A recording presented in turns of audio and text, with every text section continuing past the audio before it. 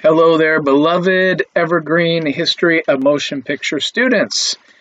This is Mr. Hebert, and today you need to be taking some notes, good amount of notes here, so quite often you may need to pause and catch up on things, and that's why there's the beauty of this video thing. So we are in the silent period still, of course. We are coming to a close pretty soon of the silent period. And we've talked about some significant film movements and cultures. We talked about, of course, America and France. Last week we talked about Russia. And now we're going to talk about the other serious powerhouse of the silent period, and that is Germany. And particularly when we talk about German film in the silent period, we're particularly focusing on German Expressionism and what that film movement is about, why it came about, what its style is, and how it still influences later genres and the look and feel of films today. So make sure you've got a piece of paper, make sure you're ready to go, pause this video if needed, and away we go. So first of all, not that people weren't making films in Germany before, but if we're talking about Expressionism, we need to go back a little bit from the 1920s into the teens during World War I. Now, of course, filmmaking during a wartime period is such an important thing to keep in mind. And the thing is that the United Kingdom, Italy, France, they had a pretty strong film infrastructure going into World War I. But when we get into World War I, feature film production pretty much comes to a standstill for France, Italy, and the UK. Their facilities are destroyed. A lot of their resources were basically turned over into the war effort. If you kind of remember, not that Méliès was still making a lot of films at this time, but if you remember Georges Méliès, a lot of his films were destroyed, and others as well, were melted down for the silver nitrate to make boot heels for the soldiers. Now, there were films being made. This was the first time that film was being used to bring images of the battle and of the aftermath to audiences who were away from the front lines, kind of like newsreels and documentaries. But the two countries most affected by World War I coming out of it would be Germany and Russia. So like we talked about with Russia last week, coming out of World War I and the Bolshevik Revolution, and how it affected the film production and especially the film style. Same thing would happen with Germany, just with a different kind of approach. So when World War I is going on, about 1917, the German military supreme command took control of all of the film studios in Germany, or nearly all of them. And they consolidated it all into what is called UFA, and that stands for Universum Film Aktiengesellschaft. That's right, you said it. You heard it. Universum Film Aktiengesellschaft. No, I am not going to ask you to have that on a test. Just call it UFA. Even the Germans still call it UFA. Okay? And anyway, this was in 1917. They took control of the film industry for the most part, and they're going to make nationalist films. These are going to be pro-German, pro-government type of films. So there are a few independent production companies out there. They're going to be very hard to compete with UFA. But notice this is very similar to what would happen with Russia, with the Narkompros, and how they took over the film industry in Russia. However, the Germans are going to have a better footing because when they come out of World War I, the film infrastructure in Germany, despite being the losers of the war, they actually were in much better shape as far as filmmaking goes. All other parts of their economy was in the dumps, but their film infrastructure was strong. So as they come out of World War I, one of the first types of films that the UFA studio is making are what are called costume films, which basically means costume films. So they are historical pieces, kind of this ornate production design. These are the kinds of films that they are making with big budget stuff. Probably the most noted filmmaker out of the costume film period is a director named Ernst Lubitsch.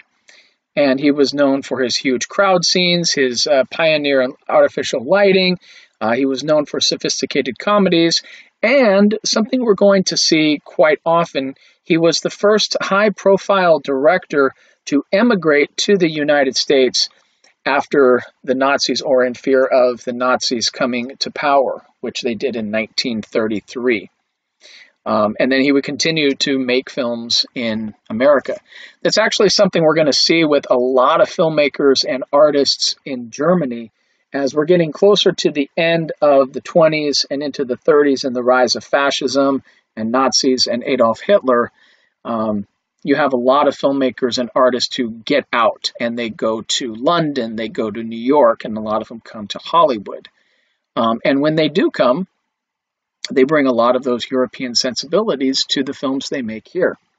So this is Ernst Lubitsch, who just started in Germany and later came to the United States to make films and brought a lot of those styles with him. The post-World War I period in Germany is known as the Weimar period. In German, the W is a V, Weimar period. And it's imperial rule. It's a new Republican government. And they got a lot of problems, okay? They lost the war, so there's a lot of problems here. There's hyperinflation, so things are costing a lot of money. There's a lot of political extremism. People are very frustrated. It's out of this kind of extremism that you have the rise of Adolf Hitler. That sort of anger and frustration makes it ripe for that kind of fanaticism. Violence, of course, coming out of that frustration. And a lot of deeply troubled relationships with the countries that won World War I, particularly France and Great Britain. So a lot of problems there in Germany during the Weimar period. But, as I said, they had a huge film infrastructure in place. They had the facilities. They had those resources. And they were the only ones in Europe really to have this kind of infrastructure. Even the Russians, with all of their enthusiasm to nationalize film, if you recall, they took control of these studios, but they didn't even have film stock. So they had to study these other films and re-edit them and all sorts of things. So as we go into the late teens and the beginning of the 1920s, so about 100 years ago, that's what's happening with Germany. And here's basically what we have with Europe and the film market. You've got Hollywood kind of going, it's the end of the Great War. Now no film industry can compete with us in Europe. And then the German UFA says, yeah, that's what you think, Herr Hollywood studio. German film actually lasted very strong after the war. Okay, that's my best German accent. Don't judge me. Okay, so by the end of the teens, with UFA in place and all the other European film studios and the film industries besides Germany out of the market, this is basically what you have. And UFA has the resources and the facilities not just to be the best in Europe, but they are competing with Hollywood. In fact, UFA becomes the largest film studio, movie studio in the world. So this is a major player on the world cinema market here. Okay, now you've got UFA. Okay, you've got UFA, and it's this major studio.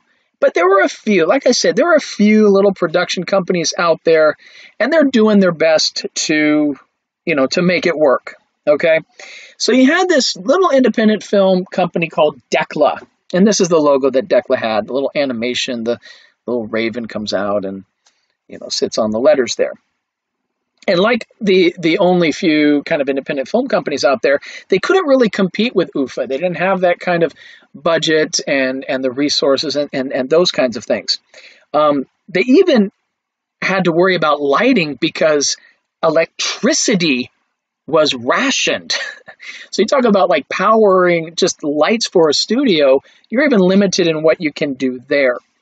So at Decla, there was this film that was made that was not a huge budget, but it was so creative and so groundbreaking in its style, it got people's attention, and it is one of the most monumentally important films, not only in German cinema, but in world cinema.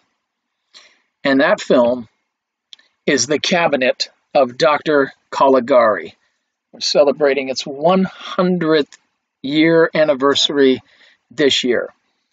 Now, The Cabinet of Dr. Caligari is this really creative, inventive, kind of whacked out film, but it's like nothing else that people had seen. And even nowadays, if people watch it, not kind of even if they kind of know what to expect, it's a different kind of experience. Let me just tell you. It takes place in kind of this like a couple hundred years ago, and in this village.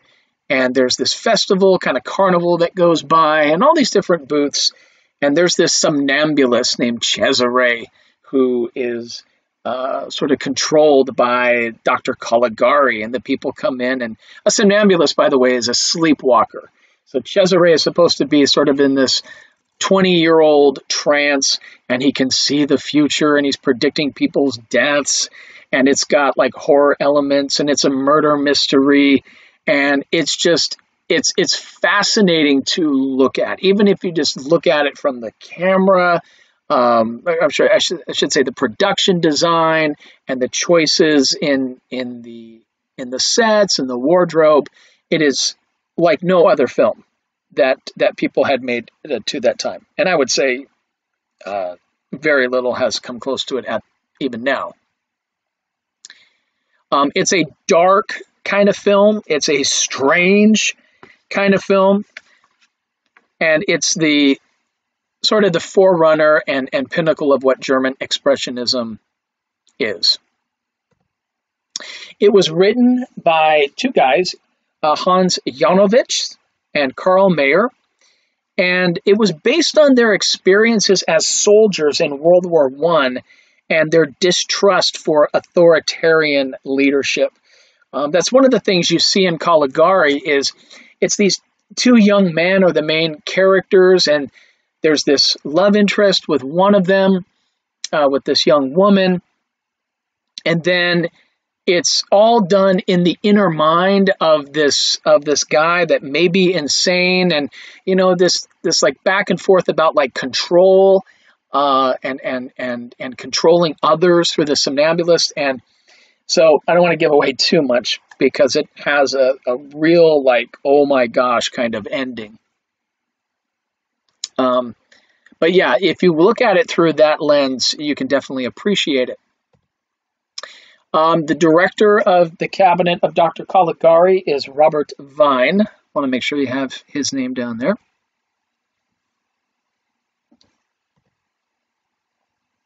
And probably the most celebrated part artistically, we'll get into sort of the themes and the psychology of it and all, is the mise-en-scène. Remember, mise-en-scène means placing in the scene. It means everything that's physical in the shot. It's the props, it's the costumes, it's the sets, it's the casting, it's the gestures, it's the makeup, it's the lighting, It's all of those things. That's what makes up the mise-en-scène. And in Caligari, it does not do mise-en-scène realistically. In fact, Expressionism is very much a revolt against realism. It's like there's D.W. Griffith, which is things like natural and realistic. Expressionism is so on the other side of that spectrum. Everything is done rather expressionistically. In other words, what it would be to experience this in the head of a particular character. See, Expressionism is very, very, very much about the psychology of a character and to visualize that psychology. So everything in the film is very exaggerated.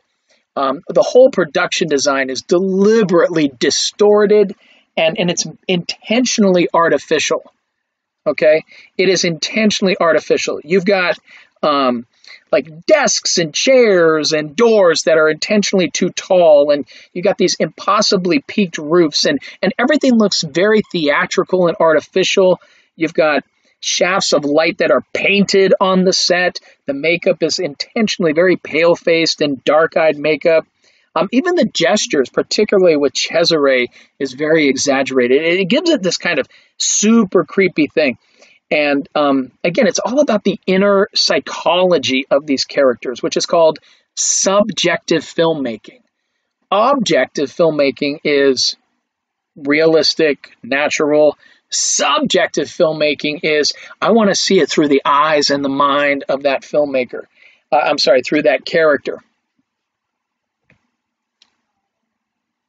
So with Caligari, you've got like four main things that are, if they're not firsts, they are the more significant firsts.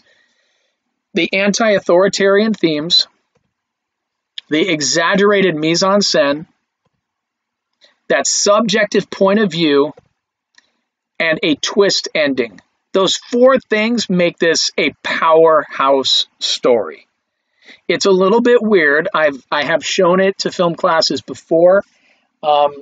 It definitely takes a mindset of, okay, I'm going to watch something that's very, very different. And the storyline, I mean, you can follow the storyline, but it takes all sorts of twists and turns that you're like, wait, what in the world is going on? But you get to the kind of the end and you're like, oh my gosh, okay, cool. And you appreciate the experience. Probably the most significant performer in the cabinet of Dr. Caligari is Conrad Veidt, and he plays Cesare the Somnambulist. And like I said, not only directors, but different artists and performers, a lot of them would leave Europe because of the threat of fascism and the war. Well, definitely fascism. And they would go to places like England or America. And Conrad Veidt actually came to America, and he was known for like really strong either antagonists or kind of supporting roles. He's in the 1940 version of The Thief of Baghdad as the bad guy. He's also in Casablanca. So he had a very good career, even going into coming to America. His career remained strong. He wasn't like a lead actor, but he was definitely recognizable and respected by others. Now, the cinematographer, because a lot of these German films are known for their look, Karl Freund is the cinematographer for the cabinet of Dr. Caligari. And Karl Freund will also be the cinematographer for another renowned film from the German silent period called Metropolis.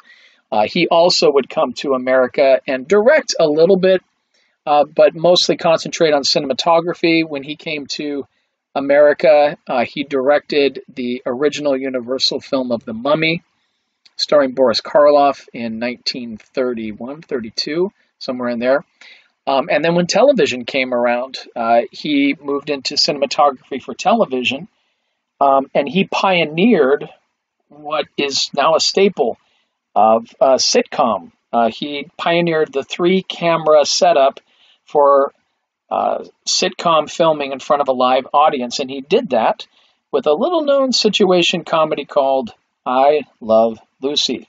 So it's kind of interesting to think that the guy that was helping to be in filming The Cabinet of Dr. Caligari, Metropolis, was also the guy who pioneered sitcom camera work in I Love Lucy in the 1950s. You really need to kind of see a crossover with that. Now, The Cabinet of Dr. Caligari, it was not an immediate kind of hit, but filmmakers really picked up on it. And that exaggerated mise-en-scène became the hallmark for German cinema in the Weimar period. In fact, in 1923, which is just a few years after Caligari, UFA would merge with Decla. And as they get into the 20s, there starts to get some financial and economic crisis with German cinema. Has to do with certain economic deals that they end up making. And we're going to see some significant films that come out of the German cinema period, which we're going to talk more in depth. You've got, of course, the films of Fritz Lang and the films of F.W. Murnau, which we're going to focus more on specifically. But it's really that Caligari got it all started. So, here's what I would like you to do. Let's now take the trip into the cabinet, shall we? What I would like you to do is to stop this video, and there should be an attached video where there's a clip of the Cabinet of Dr. Caligari. And let me just set this up a little bit. In this part of the movie, one of the young men is suspicious of Dr. Caligari and Cesare. There's already been a couple of deaths, murders, but they don't know who has done it. He suspects that Cesare is behind it. So he's sort of like staking out in Caligari's bedroom bungalow where Cesare sleeps, and almost like this coffin inside there. And so he's watching like, okay, but there's Cesare who just stays there. But Cesare is out and about, and he's lurking, and he's trying to get in where the young lady is. And as you watch it, you're going to see, again, it's all about this psychological trip, okay? And notice the intentionally artificial and exaggerated mise-en-scène. All right, so stop the video, and when you're ready, come on back. All right, at this point, I'm assuming that you have checked out the Cabinet of Dr. Caligari. Caligari there with the like exaggerated Mickey Mouse gloves that I love. Those are so very, very cool. All right.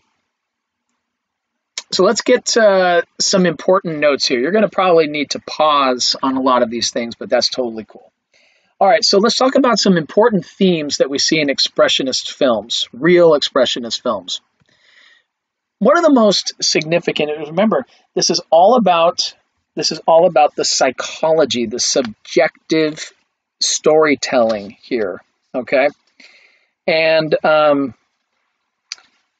the idea is that we're going to visualize the dreams and the nightmares and the psyche. Sigmund Freud, who did, his work with psychology and the id and the ego and the superego. This is only within like 10 or 15 years of that. So this is still new, but people are greatly influenced by this. So how do I visualize the mindset of this? How do I visualize fear or anxiety or jealousy and these sorts of things? And going along with that, it's a visualization of the subconscious mind. We're going to see that the Germans become really the premier world cinema in the 20s of pure visual storytelling, trying to tell as much as possible through visuals. Now, one of the things that they are much more concerned about is the emotion and the psychology than the action. So again, plots you might feel are a little bit detached. I would not say that that's a fault of storytelling. That's just, they're more focused on the emotions and how we glide from one emotion to another in different scenarios. Going along with this, again, a lot of overlap here. The inner feelings and the personal reality as opposed to outer feelings and impersonality. That's what we see focused on here. As we said before, this is a revolt against realism. It's not D.W. Griffith's kind of approach. This is total anti-Griffith, or I should say very different from Griffith, and also authority. You see a lot of expressionist films where the idea of like oppression and control, it doesn't have necessarily be government, although you do see that, certainly in films like Metropolis, but in even a more kind of psychological control, like in films like, Nosferatu, or like social culture control, like in The Last Laugh by F.W. Murnau. Things like eroticism and physical love, these are seen as very primal. These are often seen as evil. Alternative realities, this idea that not about objective reality, but subjective realities, or at least subjective experiences of realities, and therefore people's different idea of truth. And as I said, subjectivity and uncertainty. Most expressionist films are not warm and fuzzy, okay? Frank Capra, who did It's a Wonderful Life, for example, and if you haven't seen that this Christmas season, go do yourself a favor. This is not Frank Capra or even, like Walt Disney. There's a lot of anxiety and fear and uncertainty that runs throughout expressionist films. Now, of course, things don't happen in a vacuum. There's a lot of influences on expressionism in film. And expressionism is not limited to Germany. We see expressionism in other art forms. We will begin to see it in other films outside of Germany. And we see expressionism kind of happening in other art forms even before this. Like I said, the psychological studies of Sigmund Freud and Carl Jung, that was a huge, huge influence on what expressionism is about. What's called Autorenfilm, which was like German art film of the 1910s. Okay, kind of like the costume film, but a little bit different. Fantasy films of pre-war Germany. Fantasy films going, when I say pre-war, World War I. Again, the idea of alternative realities, going beyond realism. In literature, German Romanticism, like the Brothers Grimm or Friedrich Schiller, these ideas, sort of like flights of fancy, and a lot of morality tales come out of expressionism too, and that's where you get like the Brothers Grimm. By the way, if you are interested in Grimm's fairy tales and you've not read original Grimm's fairy tales, I don't mean the original German, but if you haven't, I highly recommend that you do that, because I think that you will appreciate that the original stories have a little more bite to them than maybe what you've seen in cartoons or Disney or anything like that. Hansel and Gretel, yeah, a little more violent against that witch than you might have assumed. And Cinderella, I don't recall that Walt Disney decided to keep severed toes in his tale. He decided to leave that out. Anyway, a lot of economic distress, like we talked about. Despite the strong film infrastructure, most people's economic situation was very, very stressful. And of course, it's this kind of frustration that makes it ripe for somebody like Adolf Hitler to come to power. In live theater, the work of Max Reinhardt, dealing with expressionist stuff. And we have expressionist paintings. You have impressionist paintings and expressionist paintings. And I think one of the best examples of expressionist paintings comes from a Scandinavian, I believe Swedish painter named Edvard Munch, and it is called The Scream. And it looks like this. Notice that the composition is not balanced. It's not a kind of balanced kind of portrait. Notice how the lines are not very balanced. Everything's very askew. It is pure emotion. It is pure emotion. In the brushstrokes, in the composition, in the balance of it. Is that a man? Is that a woman? I can't really tell. Okay, but it is not going for realism. It is pure emotion. And is it fear? Is it shock? Is it surprise? I don't know what that expression is, but it is pure and it is primal. And so this is a good example of expressionism in painting.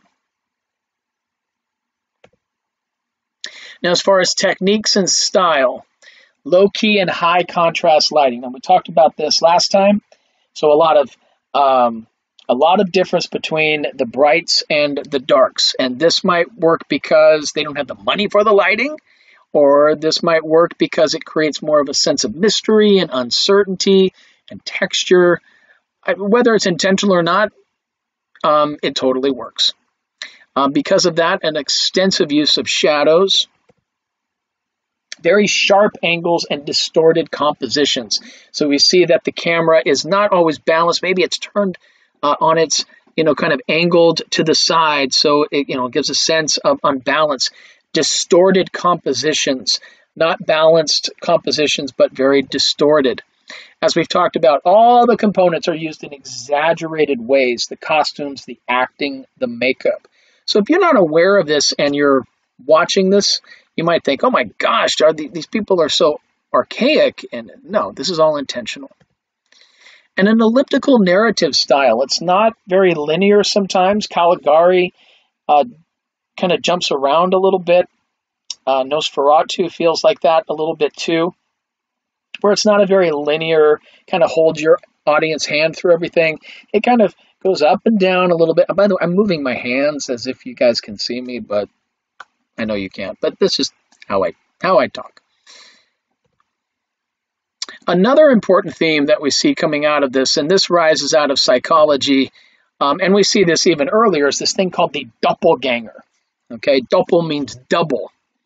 And this can take a few different forms. It could be that a doppelganger means that there are two characters that reflect two different sides. Jekyll and Hyde is a great example of that.